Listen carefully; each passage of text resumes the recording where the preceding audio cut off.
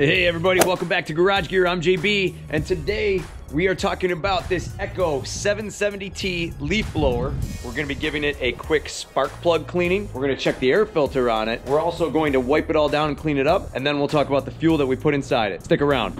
Let's talk about this leaf blower really quick. What happened was a few years ago, I had a similar backpack leaf blower, and the piston seized on it, and the engine just completely stopped. So what I did was I ripped that whole leaf blower apart, and I parted the whole thing out on eBay. I made about $250 on all the parts. This leaf blower runs about $500. So I put that money from the previous leaf blower toward this one and basically traded up. Then Home Depot, where I ordered it from, screwed up my order somehow, sent me the wrong one, then eventually sent me this one, and they took another $40 off. So this only cost me about $210. Can you believe that? Now the reason I wanted this leaf blower was because it has tons and tons of power. It has 730 plus CFM coming out of that pipe. Then it also has about 230 to 250 mile an hour winds coming out of that thing as well. So ladies and gentlemen, that is a very, very, very strong leaf blower. And when I look at some of the electronic ones that they have nowadays, those ones, they crank out only like 150 CFM. They have absolutely no power. Geez, you know, I could whistle harder than that.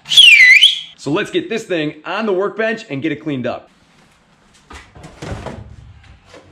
So now that I got this up here, you can kind of see that it is kind of dirty. We're gonna clean this all up, especially down here, our pipe.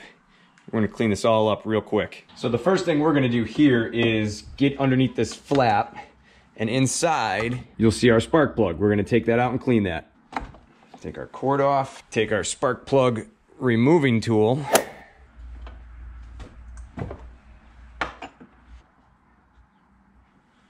It's not too bad, but this thing will start up beautifully once we clean this up. So now what we're gonna do is stick it in our vise.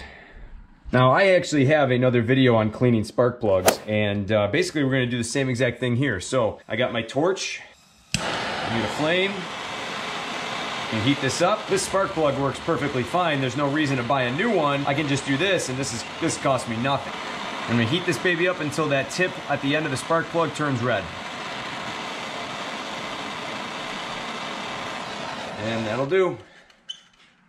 Now I'm gonna let that thing cool for about 10 minutes. Okay, so let's go back to our spark plug here. What I'm gonna do is I'm gonna take a wire brush, and I am going to simply just brush off all of our burnt on oil and grime, just like that, super quick.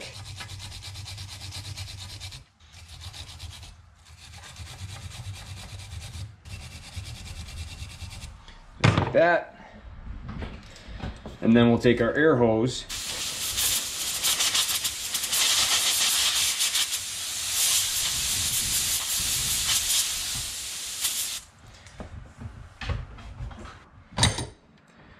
And that'll do that. Looks a lot better, ladies and gentlemen. So now I'm gonna reinsert my spark plug, just like that. I'm gonna hand tighten it first. Then I'm gonna take my wrench, and I'm just gonna tighten her down.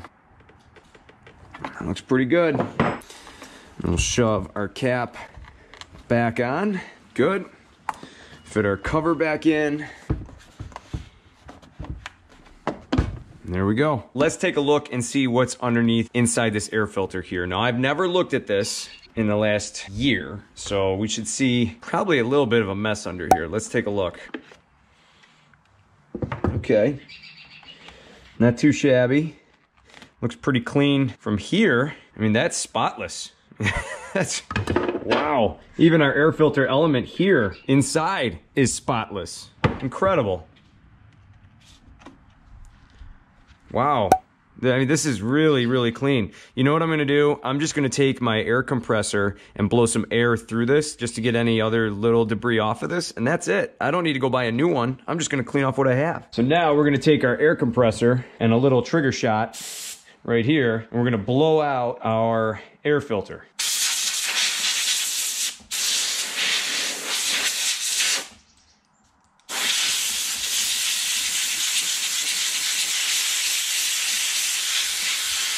I don't know, folks, that thing looks as good as new. Now our air filter element, when I open this up, there is a little bit of stuff trapped in here, and this thing's actually doing its job. So we're gonna clean out this too. It's not really greasy in here or anything. That's a great thing. I'm just gonna blow out any garbage that's inside. Gone. Air filter element.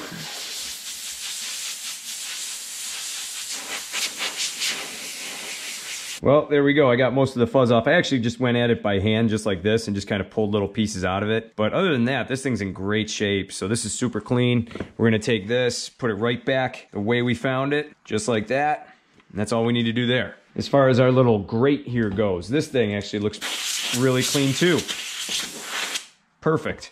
I'm blown away by how clean this whole unit is. And that's gonna go in there just like that. And then our air filter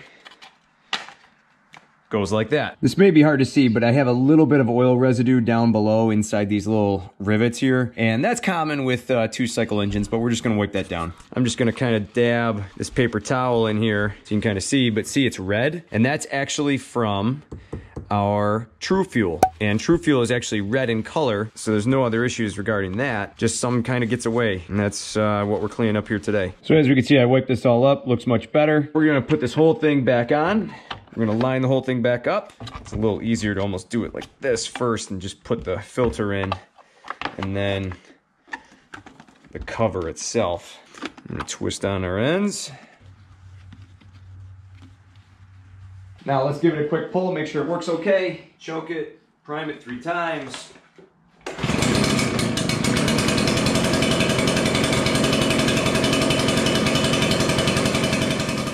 That thing started up beautifully. So now what I'm gonna do in order to clean this whole thing is I'm gonna take a wet rag, and if you can find a frilly kind of rag with all these kind of loose ends to it, that'd actually be better because it's gonna get into all those little grooves and get them clean. I also soaked this in hot water. You might actually be able to see it steaming. So this is actually nice and warm. It's gonna help loosen up everything on here real quick and easy for us.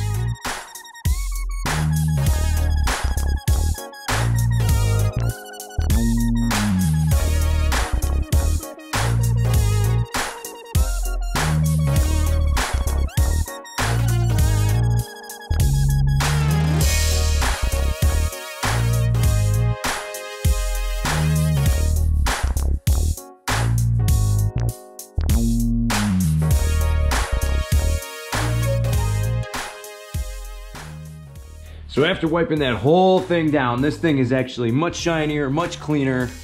The engine runs good, the spark plug's clean, the air filter's clean, this whole thing, even the straps are clean.